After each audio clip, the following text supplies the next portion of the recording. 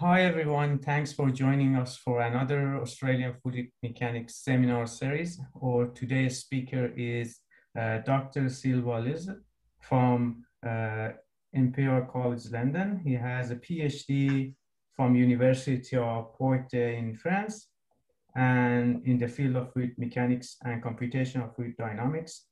And he's a reader in the Department of Aeronautics at Imperial College London, and he has developed a highly parallel, finite difference, highly scalable flow solver for the turbulent flows.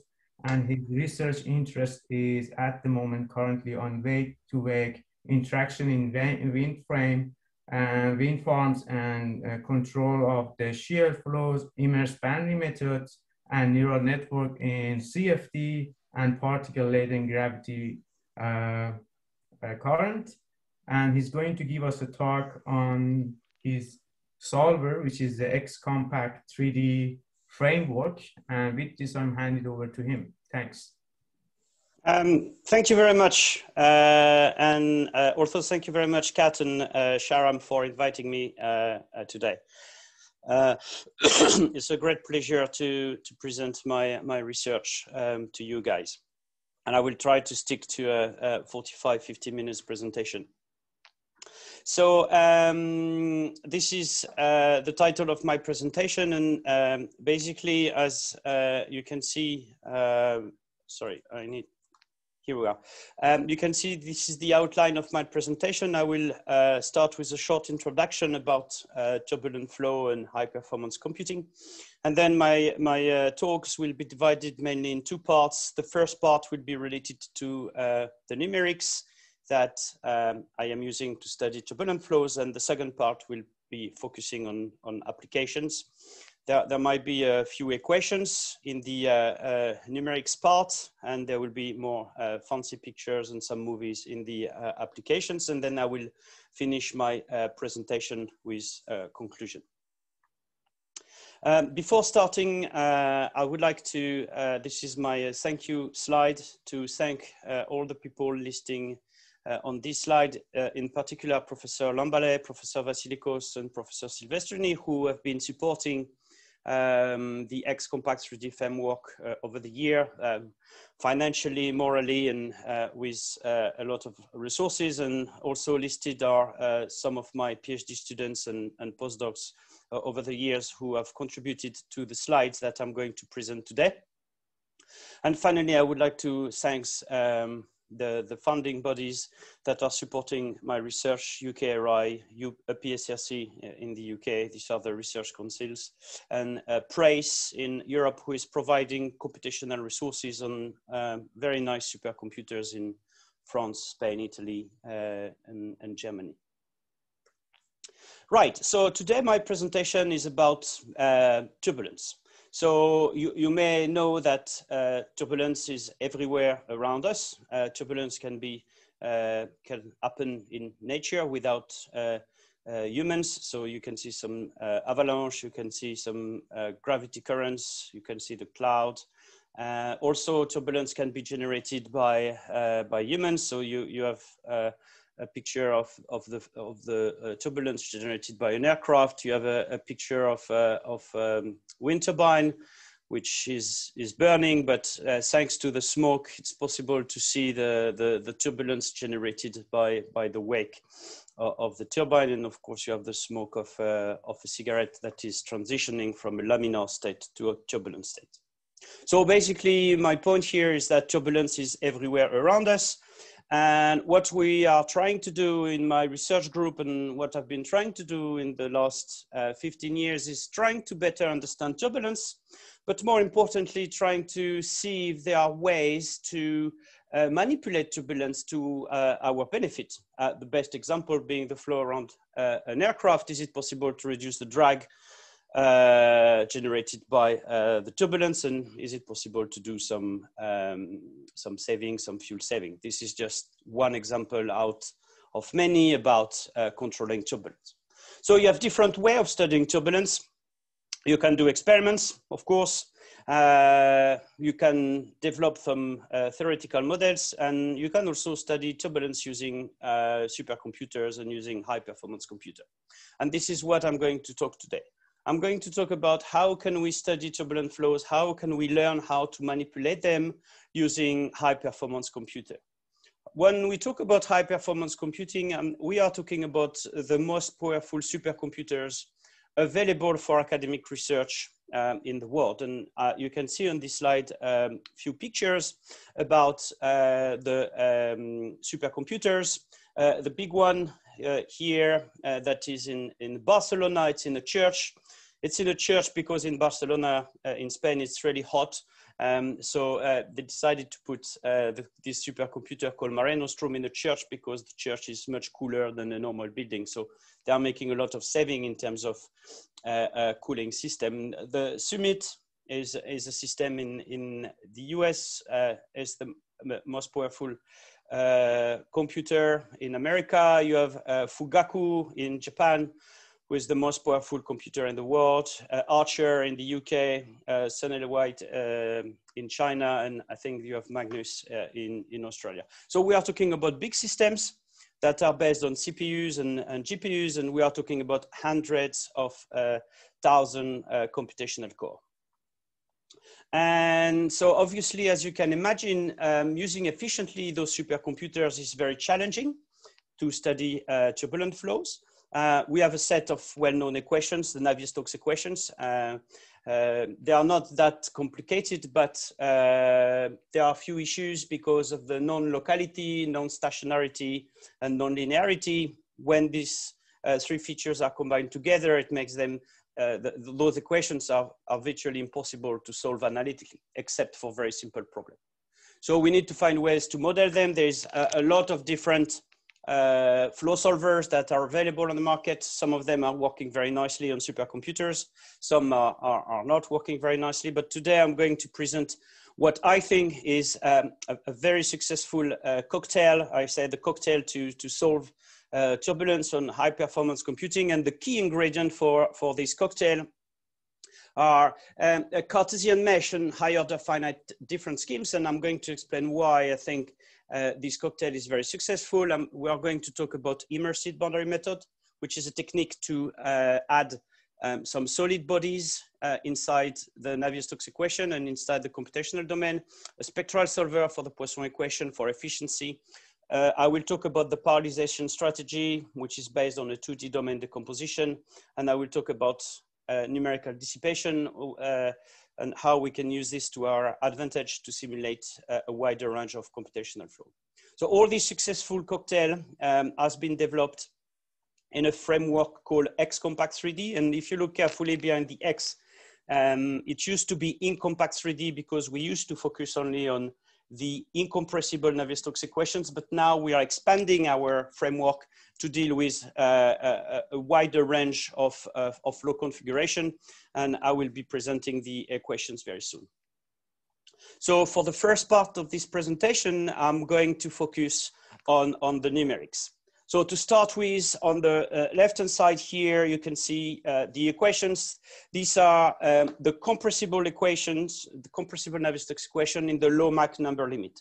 So basically, we are solving the Navier-Stokes equations, but we are avoiding any acoustic issues, any acoustic waves. So we are in the low Mach number limit, and basically, what we are focusing on flow for which the Mach number is smaller to 0.3. Of course, when the density is constant in those equations, you will recover the incompressible Navier-Stokes equation. Okay, so these are the equations that we are solving, and we are doing this on a Cartesian mesh with a conventional fractional step method. So we are solving the right-hand side of the equations, then we are doing the integration in time, then we obtain Poisson equations that we are solving in the spectral space, and then we get the pressure gradient, and then we correct the velocity to get the new velocity at the next time step and to ensure incompressibility of the flow, and then we do whatever post-processing that is that we need and then we do the next time step and so on and so on. So this is roughly an overview of the framework in terms of tools, and I'm going to focus on this in the next few slides. We are going to talk about finite difference schemes and about fast Fourier transformation and about 2D domain decomposition. So as I said before, I'm talking about a successful cocktail to deal with turbulent flows. And the first key ingredient is the Cartesian mesh. It means that in my career, I never had to worry about mesh generation or about distorted mesh or about mesh issues and so on. I'm always using a Cartesian mesh irrespective of the flow configuration. So you may, and we are going to discuss this, you may think that, oh, maybe this is limited to a simple flow configuration, but I will show you that actually this is not necessarily the case, and you can do a fairly complicated flow configuration even on using a Cartesian mesh. So basically for me, the time spent to generate the mesh is negligible. I don't have to worry about the mesh generation. So that's the first important thing. It can be an issue when you are generating very complicated mesh and on a very large scale supercomputers. This can be extremely costly to generate the mesh. So for us, it's not a problem. The second thing is that because we are using a Cartesian mesh, it means that we can use high order methods. And we know now, and I will show you this in a moment, that high order methods are superior to low order method for turbulent flows, because you can, for a given resolution, you can capture a wider range of scale. And this is going to be very important in terms of cost. So in the X compact 3D framework, we are using 6 order schemes. So if you are wondering why 6, why not 8, why not 10 or 4, it's just a good compromise between accuracy and simulation cost. So the velocity nodes are always located at the same mesh. So this is the dark dot here. And to compute the first derivative, we are using this type of scheme. Of course, you must be familiar with alpha equals 0 and b equals 0. So a standard second order scheme. But here we have a, b, and alpha non-zero. And you can see that because alpha is non-zero here, the schemes are implicit. So we need to invert a 3-diagonal matrix. So it's a little bit more expensive, but because of this implicit nature, we are going to see that those schemes have a quasi-spectral properties. For the pressure treatment, our pressure velocity, our pressure field is staggered by alpha mesh with respect to the velocity. So we are also using first derivative to go from a staggered mesh to the main mesh. But basically, these are the schemes that we are using.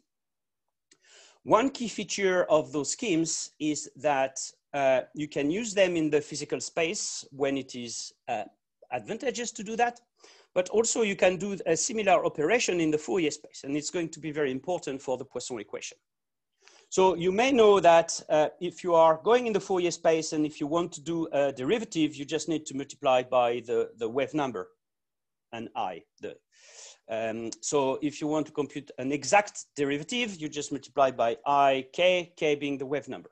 Now, if you want not to have the exact derivative, but you want to mimic exactly your 6th order scheme, then you can switch the wave number with the modified wave number, and the modified wave number is given by this formula here. And if you switch to do that, it means that there's a strict equivalence between this scheme in the physical space and this scheme in the Fourier space. So it means that by using the modified wave number, you can switch from a derivative in the physical space or a derivative in the Fourier space. And it's the same for when you are going to do an integration. You can do your integration in the physical space, or you can do your integration in the Fourier space. And for the Poisson equation, integration in the Fourier space is very easy. Instead of doing a multiplication, you do a division, right? So for the Poisson equations, we are going to use this modified wave number concept. And basically, instead of solving the Poisson equation in the physical space, we are going to do it in the Fourier space. It's very easy. You do one fast Fourier transform, you go in the Fourier space, you do your division by the modified wave number, you go back to the physical space, and boom, you have your pressure field. You don't have to use any iterative solver that can be extremely expensive. This is also for a valid concept for interpolation. So when you want to go from the pressure mesh to the velocity mesh, or from the velocity mesh to the pressure mesh, you can also use, you can also do that in the Fourier space using a transfer function given by this relation. And once again, a sixth order interpolation in the physical space as a strict equivalent in the Fourier space. So once again, we have this flexibility of switching from the physical space to the Fourier space and using the most efficient way of calculating our derivative, interpolation, or integration.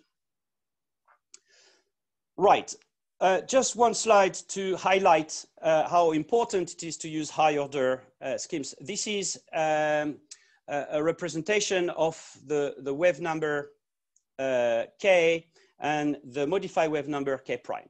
So when you are doing your derivative, and if you are using the exact wave number, you will get the exact solution. And this is highlighted here in black. Here, 0 to 1, we are going from a large scale to small scale. What you can see is the conventional second order schemes is this is the red plot here.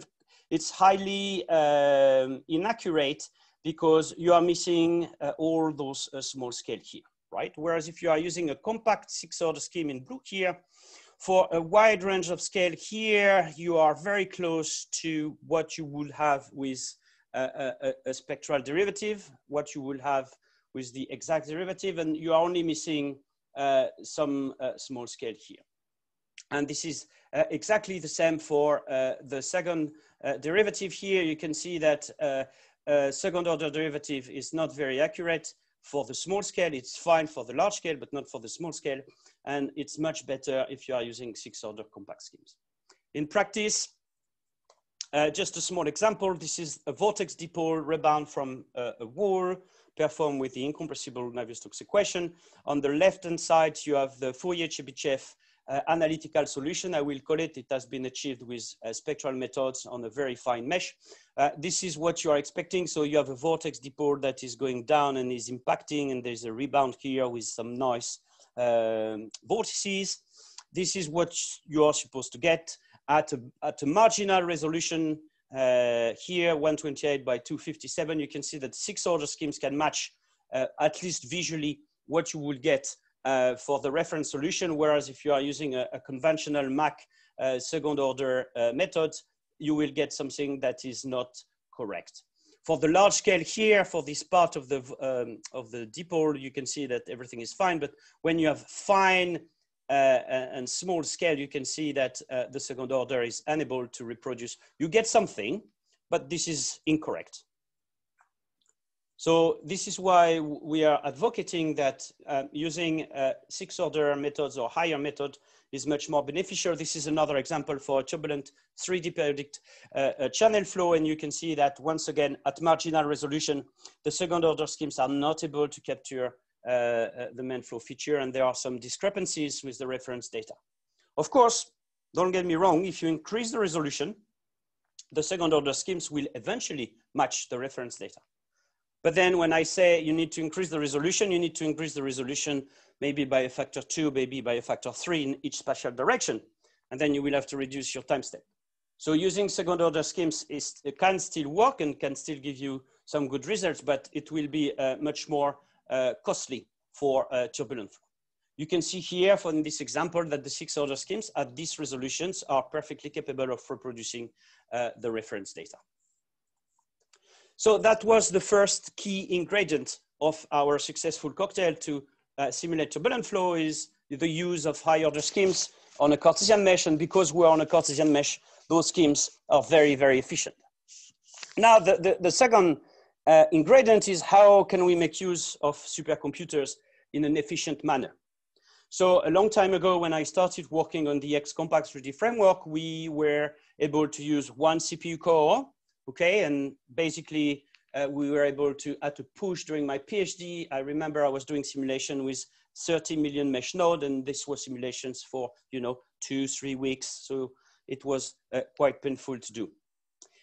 So our first step to move towards supercomputing was to slice the domain in one direction. And that was very nice. We were able to run some simulation with up to 1 billion mesh node, but the scalability of this strategy is quite limited. First of all, you cannot use a very large number of processor. It depends on the size of your simulation. So about 10 years ago, we decided to move to this 2D domain decomposition, and this is what we are using currently. It is at the moment CPU friendly only, and it is based on the 2D decomp library, which is open source, but some research group in the world have already developed a GPU version of it, and we are currently working with NVIDIA to have this 2D domain decomposition ready for GPUs. So the question is why we decided to go with this pencil and why not a full 3D domain decomposition. You may remember from what I said few slides ago that the schemes are implicit in space, which means if you want, if we look here in the X direction, if you want to compute the derivative in X direction, you need to know the derivatives at every point in that direction. So in order to avoid any communication during the calculation, we are using pencil here, which means that when I'm in this configuration, I can compute my derivatives in the X direction and I have no communication, I have nothing to do. I can keep the same derivative that I'm using. If I want to do a derivative in the Y direction, I just need to switch everything to Y pencil. If I want to do derivatives in the Z direction, I need to switch everything to Z pencil. But it might be costly, and I will show you that this is costly, but at the end of the day, when I'm doing my calculation, there is no communication. So I can do derivative interpolation in 1D at a time.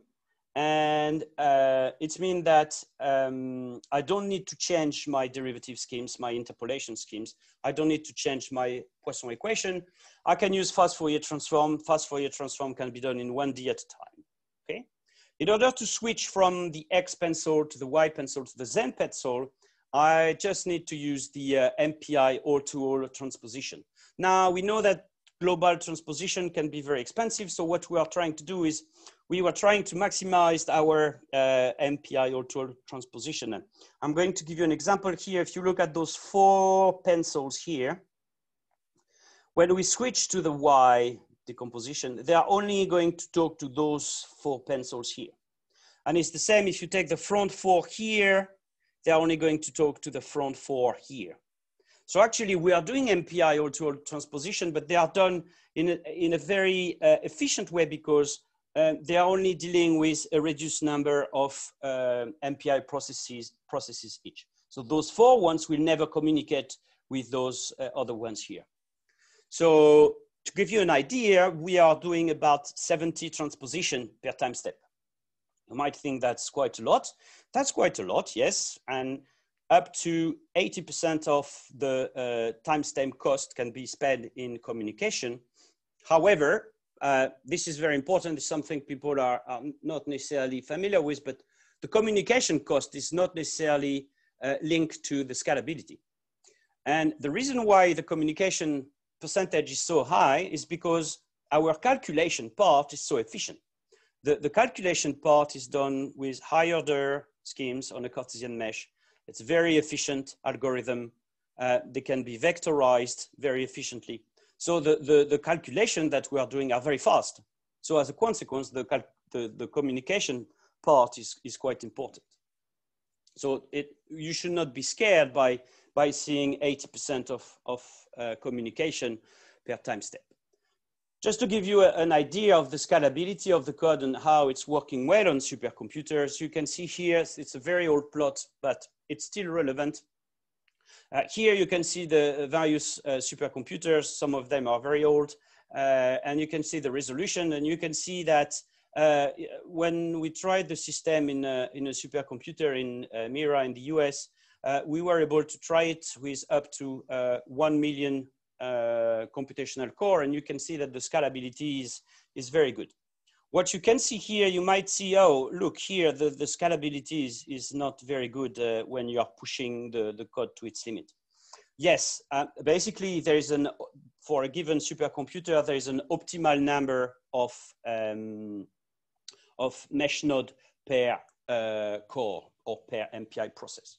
So if your simulation is quite small, and this one was a quite small one, and if you are using a large number of core, you will have too many communication of small sizes, okay? So you need to find the right balance depending on the size of your simulation. There is an optimal number of mesh node per core, depending on the supercomputer. So if you play with that, you can have excellent scaling up to 1 million CPU core. So I've touched on two key ingredients to deal with turbulence problem. The first one is the high order schemes on a Cartesian mesh. The second one is a 2D domain decomposition. Now there's two more things to do before we look at some example. The first thing is how do we simulate a solid body inside the computational domain? And the third one is how can we reach high Reynolds number at reduced cost? So we are using a very simple method. It's called immersive boundary method based on a forcing term in the Navier-Stokes equation. And basically we have a scalar field that is equal to 1 inside the solid and that is equal to 0 for the fluid.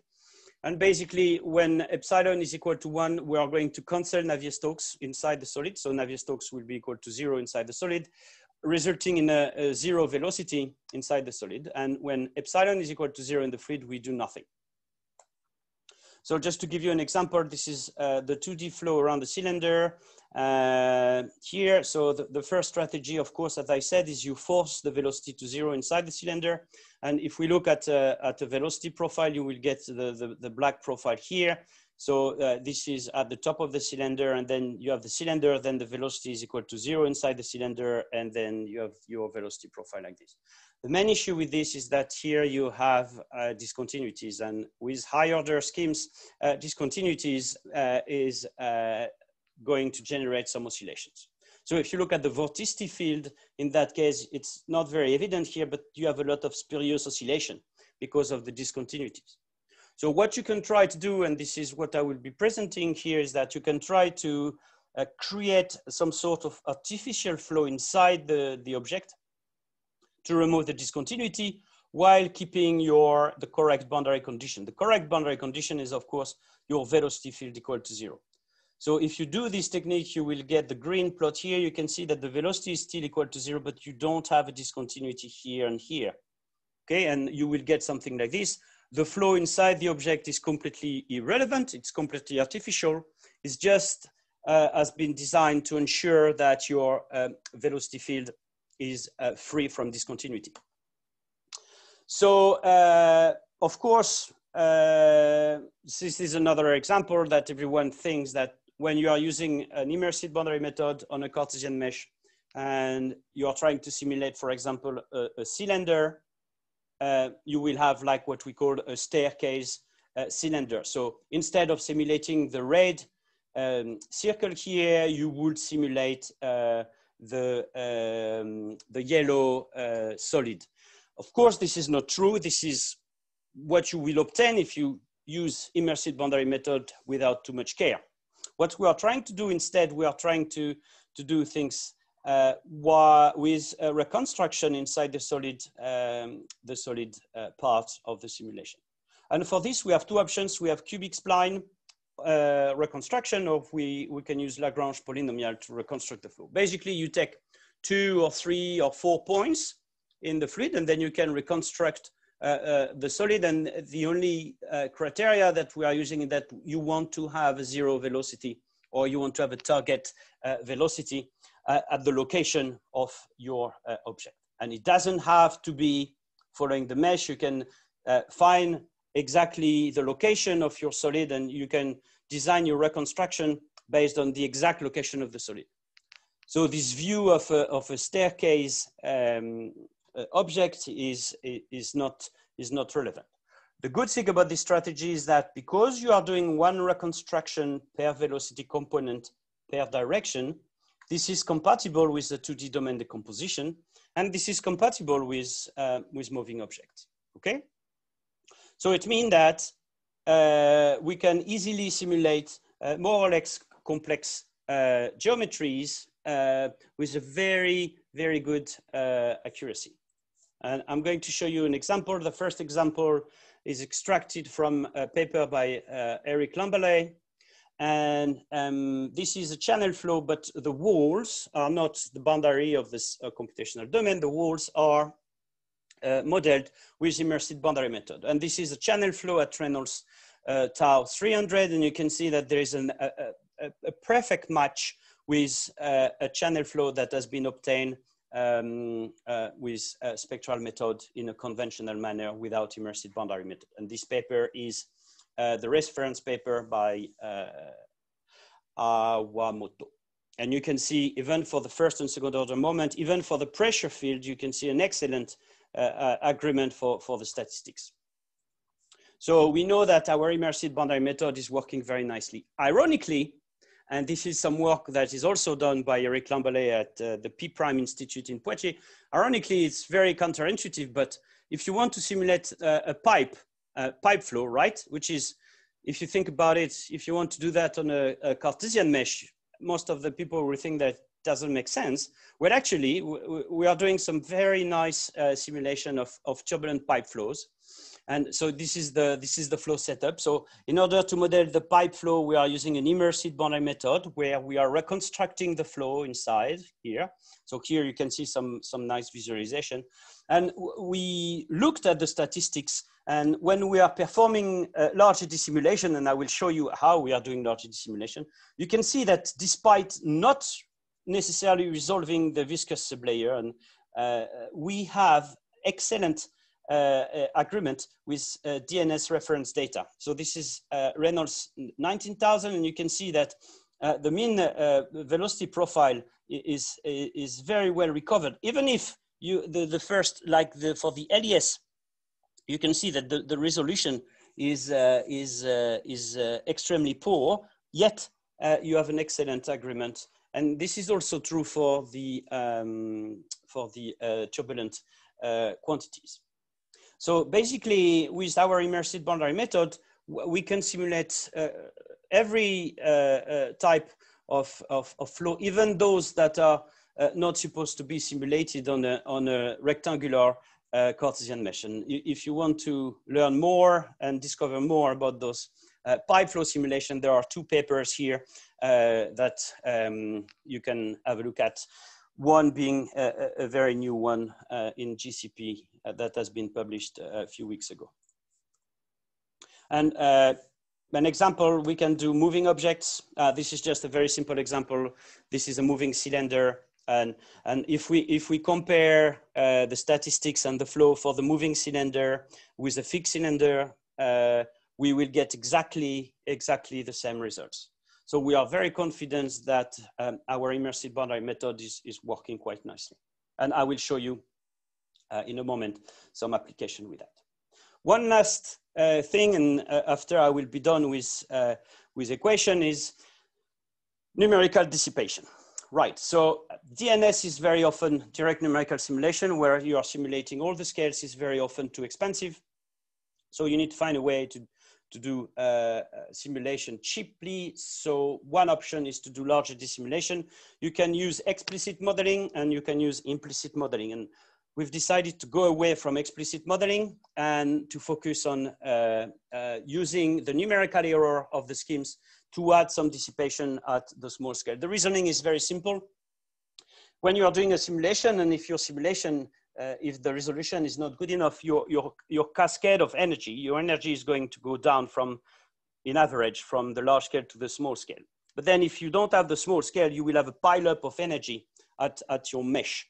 And one way of avoiding this pileup of energy is to add artificially some dissipation. This can be done by playing with the shape of the higher order schemes, and you can tune the numerical dissipation to target a specific range of scale and a specific amount of artificial dissipation. How this is done? Once again, this is done with the modified wave number. In this case, we are looking at the second order derivative. This is the scheme that we are using. You can see we have A, B, C, D to give us a lot of flexibility in the shape of the scheme, and we have the equivalent modified wave number. So if we look at a spectral study, this is what we will get. So on the left-hand side here, you can see the black curve. The black curve is what you will get if you were doing an exact second derivative. The red curve is what you will get with the conventional 6th-order schemes. So you can see they are slightly under-dissipative. You can design those schemes here by playing with the coefficient alpha, A, B, C, and D. You can design them so that they match pretty much an exact derivative, but more importantly, you can design them so they are over-dissipative. Sorry, they are over-dissipative, but only for a given range of scale. So for the large scale here, it's doing nothing different, but you start adding some dissipation here. And if we look at how much dissipation is added, so you look at the right-hand side plot here, you can see that this is indeed under-dissipative, the conventional 6th-order schemes, and you can design your schemes to be over-dissipative for a given range of scale. This is very similar to SVV approach. SVV is a spectral vanishing viscosity, which are spectral methods that have been designed to add some numerical dissipation. And this is very similar to some larger dissimulation that have been developed a long time ago, the Cholet-Le Sieur model, where for this one, actually, they decided to add some dissipation also at the large scale. But this is also something that we can achieve. How this is working in practice, we can use this numerical dissipation in two ways. In a DNS context, we can use this to remove the small aliasing errors per use dissipation. And this is a small example for a 2D spatial mixing layer compressible simulation. On the left-hand side, you have the highly resolved, and you can see that irrespective of the scheme that you are using, the resolution is good enough, so you get exactly the same results. Whereas if you use a marginal resolution, you are trying to save some computational time. If you are using the conventional 6th-order schemes, you can see a lot of small spurious oscillation. If you are using a little bit of extra dissipation, in that case, about 4 times more dissipation at the small scale than a conventional scheme, you can see that you match the results obtained at high resolution. This is one way of using the schemes. The other way is, of course, you switch from a DNS study to LES study. And here, this is an example of the flow 3D turbulent round jet. And you can see that this is the DNS results. This is the nozzle simulated by immersive boundary method. This is a simulation performed with 1000 CPU core on 1000 cube mesh node for 24 hours to get the statistics. By using the numerical dissipation, you can switch from a DNS 10,000 Reynolds 10,000 to LES Reynolds 700,000. And you can see that the flow is extremely clean. There is no spurious oscillation. You can see that the range of scale have been increased dramatically. And it's mean that it's very easy for us at the same cost of a DNS, you can match experimental data. Right, I am going to speed up. But now I'm going to talk about applications. And for this presentation, I've decided to talk about active control of various flow configurations. So the first one, I'm going to talk about control of turbulent jets. And what we are trying to do here is we are trying to reproduce some experimental devices that have been developed recently in the US and in France. So I'm talking about plasma actuators, and I'm talking about microfluidic actuator. The application is very simple. You know that now some engines are designed with those chevron shape here. The idea is that you can dramatically reduce the noise of the jet, and this is a very sensitive topic these days. However, those chevron here, they are coming with, when you are doing flight, during a cruise, there's a tiny drag penalty, and you are using a tiny small amount of fuel, more than conventional engines. So active flow control would be beneficial in this case. So is there a way to use active control to mimic those chevron device during landing and takeoff when you want to reduce the noise, but then have them off during cruise? And this is just an example. If you have a jet and if you do nothing, you will have a high level of noise. If you are trying to play around with the jet, then you will be able to reduce the noise. This is a very well-known mechanism. You can see some examples from NASA of Chevron and how they are trying to play with the turbulent jet. So we started working on this a long time ago at the University of Poitiers, and when the code was not parallelized, this is the experimental setup where you have microjets that are going to impact on the jet. So these are the microjet, this is the main jet here. And we were asked by the experimentalists to reproduce, and we were not able to do that. We were able to do this only like 2 microjets. But now that we have the parallel version of the code, we are able to do the full nozzle with the microjets, and this is done with the immersive boundary method. So you can see that this is a quite complicated setup, but we are able to match the experiments. And I'm just going to show you a quick movie. This is the first movie on the left is going to be what's happening when you don't have the microjet. You can see that the transition to turbulence for the jet is very long, and you have those very large ring-shaped structure, and they are very, very noisy. If you are using the microjets, and this is the next simulation, you can see that the flow is becoming turbulent instantaneously, and the microjets are going to introduce some kinetic energy to the flow, and they are going to destroy those very large ring structure. And this is another example here. On the right, you can see the large ring structures here. When you superimpose the microjet, this is what you get. And those microjets in green are going to completely destroy the large ring structure, and you will get the picture at the bottom. Okay, and we have been working extensively with the simulation, trying to understand how the microjet are interacting with the jet. They are creating some horseshoes vortex that are going to impact and add some energy, and will destroy the interface, and will reduce noise and increase mixing. As another way of dealing with active flow control for jet, we looked also at using plasma actuators. We know that plasma actuators can add some momentum to the flow. So the idea by adding some plasma actuator here is that you can speed up the flow inside the nozzle, and this is what you will get inside. I don't have too much time. I see I'm running out of time, but you can see that for different setup, you can create some very elongated streamwise in the streamwise direction vortices that are also going to impact the property of the jet. You can reduce the potential core, you can increase the spreading of the jet, and as a result, you can increase dramatically the mixing property of the jet. Here's we used a passive scalar, and for this we looked at the probability density function and what you want. So you start with a passive scalar that is equal to 1 inside the jet and 0 everywhere. And a measure of good mixing is when your PDF is very narrow. It means that the scalar field is homogeneous, and when your the average value is between 0 and 1. And you can see that when you are using pulsated plasma actuators, this is the blue line here, you can have very, very good mixing. So I don't have time to spend too much time on that, but using plasma actuators seems to be very beneficial in terms of mixing. I would like to present you with 2 more configurations. The second one here is how to reduce the drag on the turbulent boundary layer. Everyone is working on this. However, we've decided to do something slightly different. We were not interested in drag reduction. We were interested in, is it possible to generate net energy saving? Most of the drag reduction techniques that are being used are very costly. So at the end, yes, you can reduce the drag quite substantially, but in practice, if you were to use your drag technique on an airplane, you would consume more energy.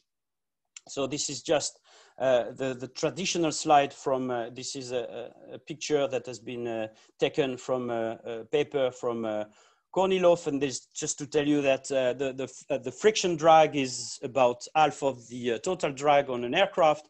And what's going on the wing and what's going on the fuselage is fairly important. So a tiny reduction of drag with an energy efficient drag reduction technique would potentially be very, very interesting. And in order to do that, we've decided to combine our XCompact 3D framework with a Bayesian optimization method. And Bayesian optimization is a very nice way of optimizing a problem. So we are going to have a lot of parameters for our control strategy, and the Bayesian optimization will find the right set of parameters to maximize the drag reduction or to maximize the net energy saving. How it's working with uncertainty and mean. So you're taking a few points and you are trying to, so the true function is the black one, you don't know it, and you are trying to map it with only a few points, and the Bayesian optimization is doing this very nicely, but by looking is where the uncertainty is maximum, and where it is maximum, then you add your second point, and then you carry on until you find the minimum of the value or the maximum of the value. So we try to do that for our boundary layer. This is what you get. We have a control area. We're using wall blowing. We know that low intensity normal wall blowing is very efficient in terms of drag reduction. And we try to investigate if it was possible to use intermittent wall blowing to generate net energy saving. So these are the parameter of the simulations. And we've started at fairly low Reynolds number, up to Reynolds theta equal 2000. Of course, the key here is that we need to find a way to evaluate the cost of the blowing.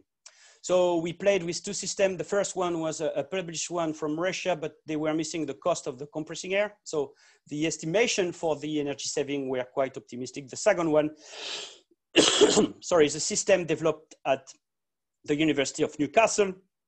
And this is based on mini speakers. So we are using a sound wave to generate the normal wall blowing. And this is a very efficient way of generating a low intensity normal wall blowing.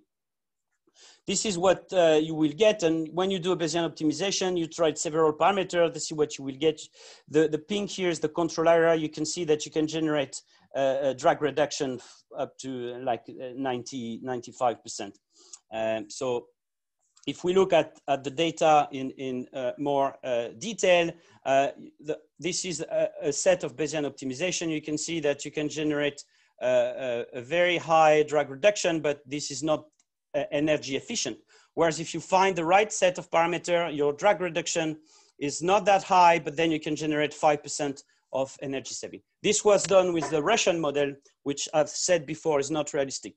So we've decided to do it again with the system from Newcastle, and you can see that once again, we are able to generate tiny percentage of net energy saving using intermittent wall blowing.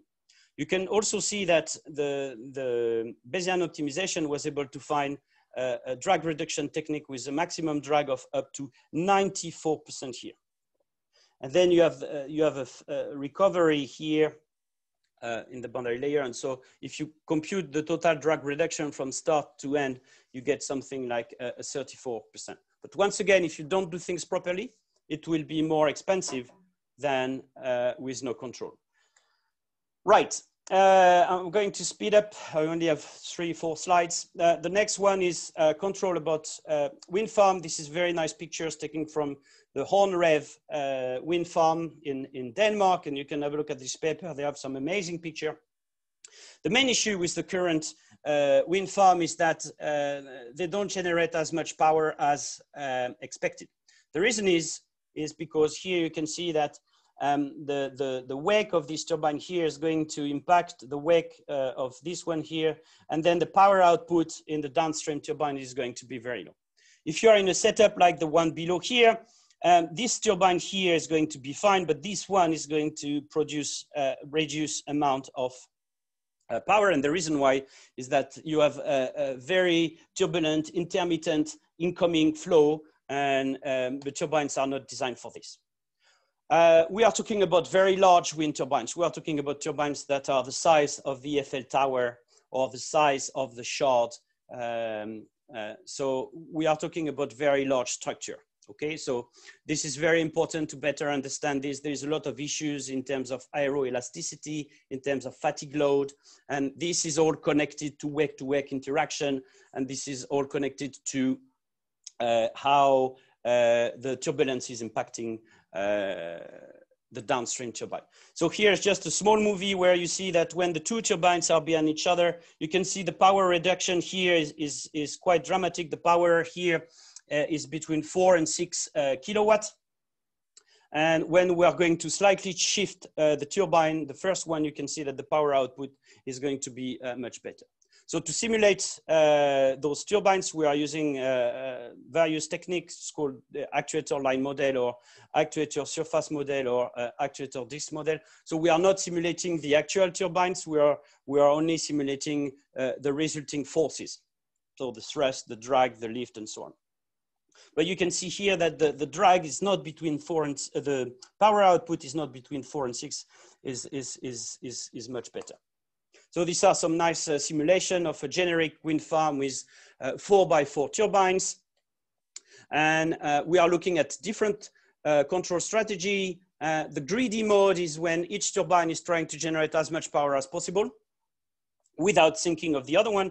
And the cooperative one is when you are playing with the yaw angle of the turbine. You can see that when the turbines are talking to each other to avoid generating too much turbulence, then you can see that the total power output can be increased quite substantially by about 20%, okay?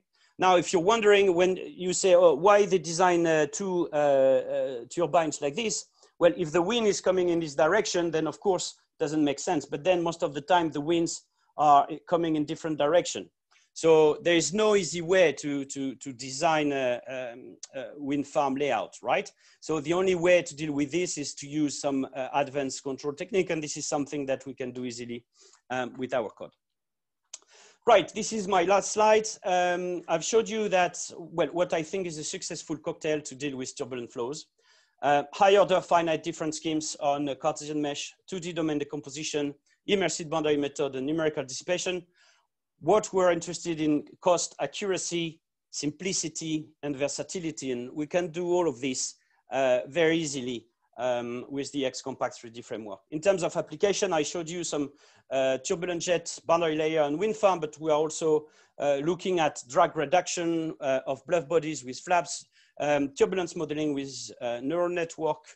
We are trying to also solve the Poisson equation with neural network. It's very interesting work. We are looking at boostiness, non-boostiness gravity currents, and at Rayleigh-Taylor instabilities. So what I want to say is we are able to study a wide range of turbulent flow with this X-Compact 3D framework. If you're interested in using this framework, there is a website, and what I'm going to do is I'm going to put in the chat the links, because of course you cannot click on my screen, but basically the X-Compact 3D is open source, so it's free to use for everyone. You can follow us on Twitter, and if you have nothing to do on Friday, we are organizing a showcase event, and if you click on the first link, you will find all the information on how to register. Thank you very much. Sorry, I'm a bit, well, I ran out of time, maybe. So thank you very much. Perfect talk. Thanks again for giving nice presentation and open the floor for questions. Please unmute yourself and ask questions if you have any. I think we might start with one question. Okay, go ahead. Can I ask something? Sorry. Hi, Sylvain. Very nice presentation. I have a couple of questions. The first one is, when you reconstruct the flow inside the fake flow inside the body. Yes. You mentioned you take care of the velocity at the interfaces such that it is zero at the boundaries. Yes. And this is the only constraint you have to reconstruct the flow inside. But yeah. So do you take care of the gradients as well? Do you check the gradients? So at the moment, you don't need to take into account the gradient. I mean, the only constraint with the immersive boundary method is that you want to impose a zero velocity at the wall of your solid body, okay? Mm-hmm. And the gradient is being taken care with the cubic spline or the Lagrangian polynomials. Now, we are also currently developing a technique where if you want to impose, let's say if you have a scalar, a temperature field of something where you need to impose a gradient, then this method is also compatible with that. So you can also keep, you can also impose a gradient if you want to. But for the velocity, we're only dealing with imposing a zero velocity, no slip boundary condition. And the gradient is being taken care of, but you don't change the gradient on the fluid side. The gradient of the fluid side, you only reconstruct on the solid side. And what do you do if you have singularities in the middle, for example? So you might have points where you get influence from both sides, all sides, right? So yes. So for in those situations when there is not a lot of points inside the solid, then we are trying to play with the number of points used for the reconstruction. But of course, it will not work if you only have 3 or 4 points inside the solid. Okay. So do you have but a reference? Sorry? No, do you have a reference for this work or for this technique? Yes. If you check my paper in 1 month or so, there is a paper that is going to be accepted very, very soon. Okay. Yeah. Maybe I can write you an email and you can forward Absolutely. it to me. If you, we have an old paper with the Lagrange polynomial, but there is a new one coming with the cubic splan and moving objects. Okay. Thank you very much. Yes, send me an email. And okay. I can see there is a question on the... Yeah, it's question in the chat box. It's relating to the weakest scaling. And he's asking how your weakest scaling is on this code. Yeah, so the weak scaling is excellent. It's excellent, but it's not as good as the strong scaling for the reason I mentioned. But the weak scaling is very good. Once again, if you find the right balance between the number of mesh nodes per core. But we have some. If you look at our paper, the weak scaling is very good, and there is no issues with that. If you write, once again, if you find if you have an optimal number of mesh nodes per core, and usually I'm talking about between 200,000 mesh nodes per core and 500,000 mesh nodes per core. If you do that, your weak scaling will be excellent.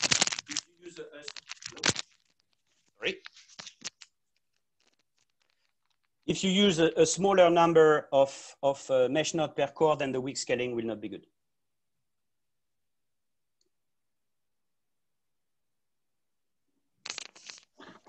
Maybe I can ask another question. Very easy one, I guess. For the Clayton line model, you need CL and CD values for the forces you include. Yes.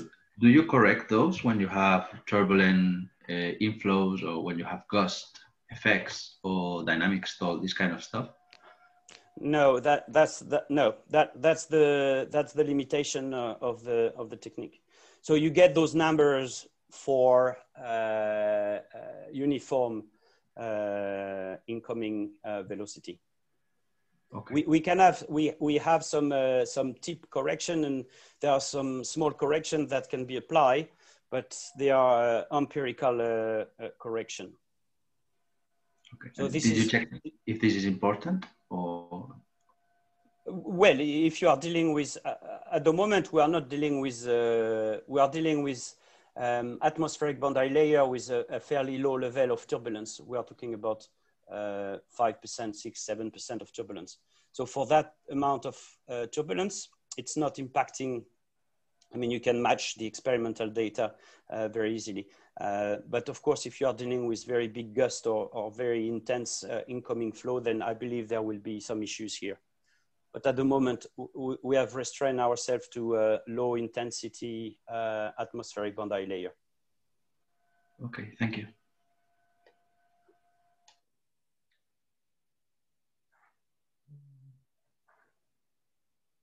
I guess if there is no more question, we might wrap up here. And thanks again, Sylvain, for his great talk and interesting research with many information. I guess people might watch these videos many times.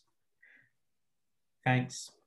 And of course, I mean, if you have any questions, please please send me an email. Yeah, I will be happy to answer any question. This is my email address.